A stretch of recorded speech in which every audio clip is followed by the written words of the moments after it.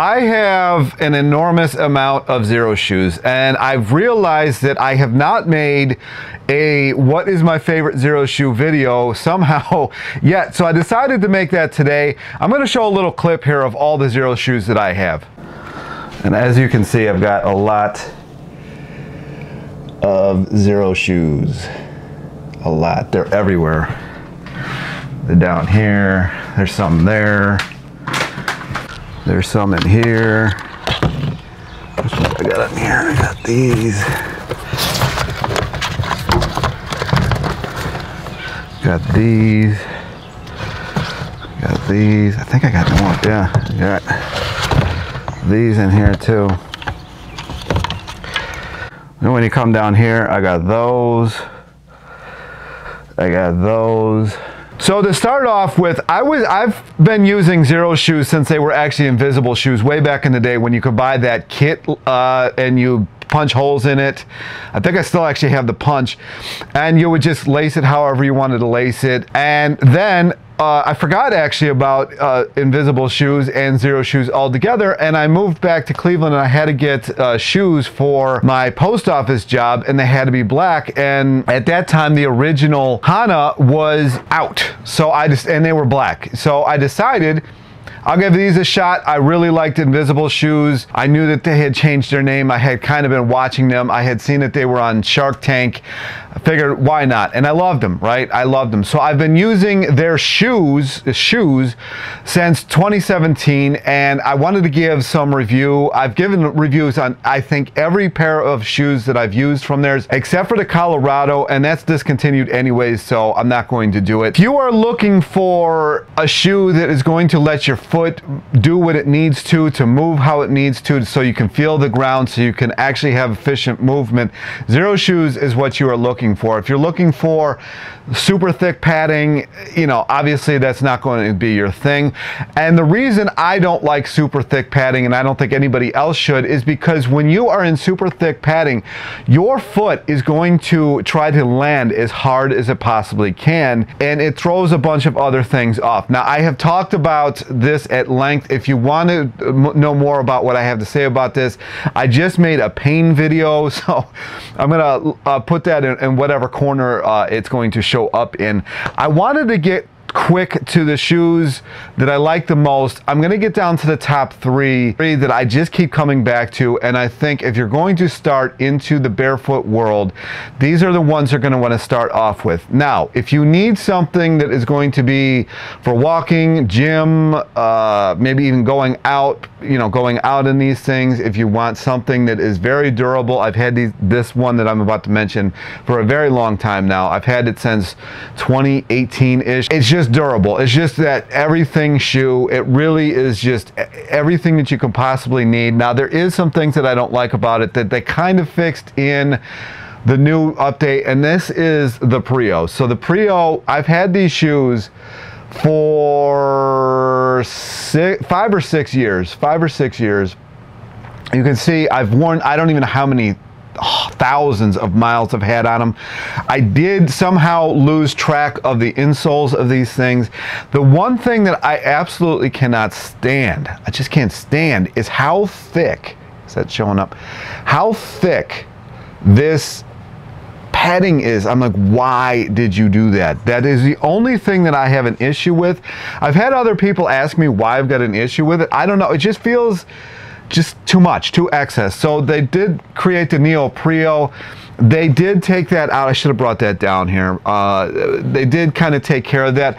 I really don't like the Neo Prio over the original Prio, though. I would not buy the new version of the Prio over the old version of the Prio. Now, if you want that streamlined, I think if you're a runner, I think the Neo Prio is probably more suited for you. If you just need a general shoe, I really would go with just the original Prio, and I know they still sell it, so I would try that out. Oh, and before I keep going, I do want to say that I've got a link for these. It's an affiliate link for these shoes down in the comments, or in the comment section probably, and in the description section.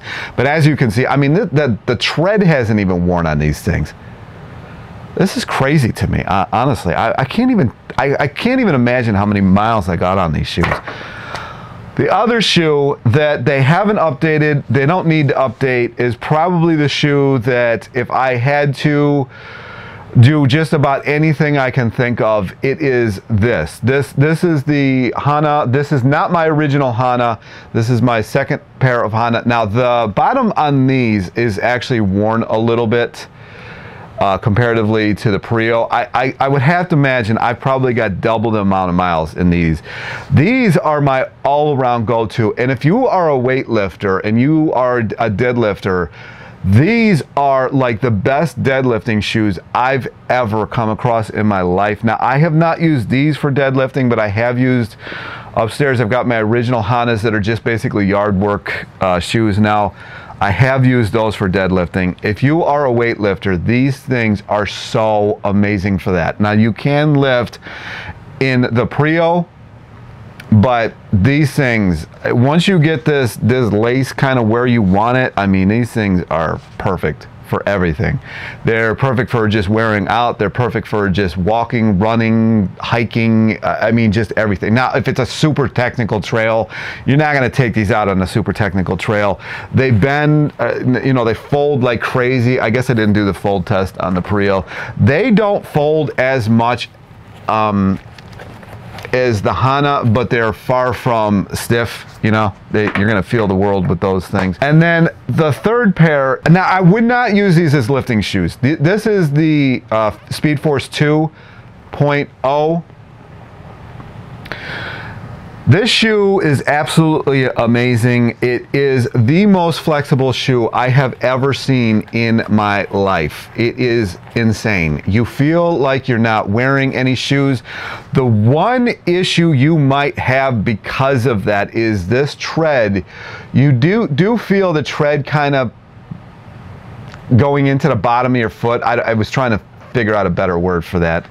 You can see that I actually have more miles on these, I think, than even these Prios. These shoes, they may smell like a corpse at this point. Yeah. Whew. So that's the one thing you got to worry about with these shoes. If you're somebody who does not like socks, you can put them in the washer. You can, you know, do that. You can, you know, clean them out, but they are going to let you know that you have worn them without socks. I'll tell you that. I do want to make a couple of honorable mentions before I announce my winner. And it's one of the ones that's so irritating to me that they updated and didn't keep the original is the HFS. I should have brought it down here. I didn't bring it down here. The HFS was like a flawless shoe. Flawless shoe. I don't know why they updated it. I hate the update. If you've seen my review for the update, you'll know that I hated the update. I've told Steven Sashin, the CEO, that I hate the update. I don't understand that update at all. I can't stand it. It's narrow. It's thick. I can't stand it. It's not as flexible. I'm like, why did you make this? Why? So you know, honorable mention. The other ones that I like are Scrambler Mid. The Scrambler Mid are amazing. I just don't think it's an everyday shoe. You know, if you don't mind the lugs on the bottom, maybe it is an everyday shoe for you. If they had a version of that shoe that didn't have the lugs on, if they kind of changed it to this kind of system, but kind of left everything else very similar, then I would have mentioned that in this video as one of the top, you know, 3. It's my top, like, hiking wise, 100% best one I've ever tried. But as far as an everyday, it's just not there. I haven't also mentioned any of the sandals as an everyday. I just can't wear any of their sandals for an extended period of time because of the straps around my foot.